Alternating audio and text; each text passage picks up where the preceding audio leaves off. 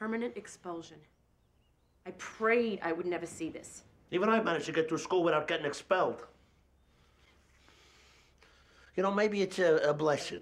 Well, I don't see how that could be. The place was too loose. It was too easy. How can you say that? I got expelled. You got nothing to say till I tell you. Unless I ask you a direct question. Tony.